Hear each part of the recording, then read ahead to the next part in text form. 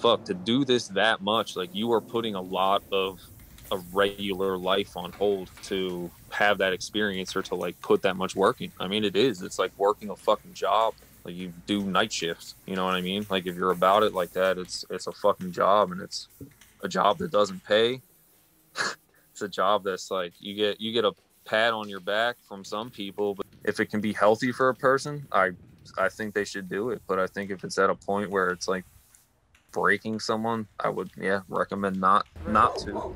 Losing friends over it, losing like fighting, physically like hurting people or being hurt because of like this fucking like scribble scrabble. It's not like you just burnt down my house, man. Fuck you. Like why would you do that? It's like, damn, you use blue over red. Like it's little kid talk. Like it's a little kid's mentality in grown men's body.